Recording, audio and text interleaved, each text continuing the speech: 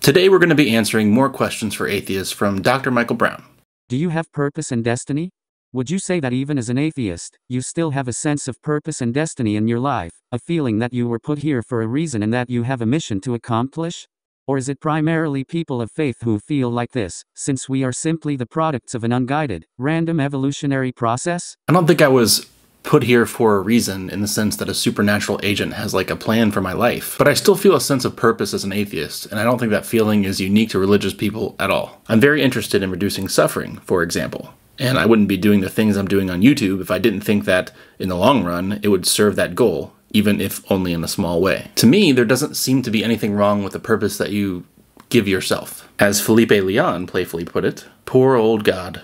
No one external to him to impose a meaning or purpose on his life. His life must therefore be meaningless. Can science explain the origin of life?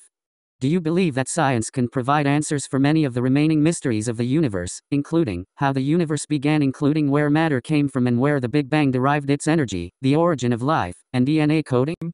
Again, these questions are not intended to stump you or prove that science can't answer everything. Instead, I'm genuinely wondering if you feel comfortable saying, we may not be able to answer all these questions now, but over time, we'll get the answers, and we won't need a God to fill in the gaps. The heart of this line of questioning is the last sentence. As for me, I'm fine with saying that there may, in principle, be questions that science can't answer. But I also have a fairly strong confidence that things we currently have a sparse naturalistic account of now will be filled in with enough time. After all, whenever something is inexplicable to humans, we always tend to punt to supernatural explanations.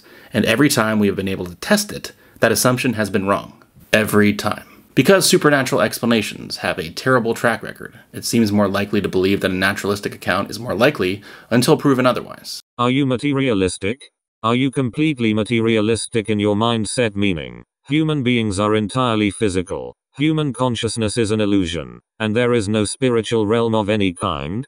Or are you superstitious, reading horoscopes or engaging in New Age practices or the like? To be honest, a lot of these questions that I've been covering here on this series on Brown appear to be obviously leading questions. But this set seems to be both leading and based on genuine ignorance. It's either reductive materialism or reading horoscopes, illusionism or New Age practices, no panpsychism.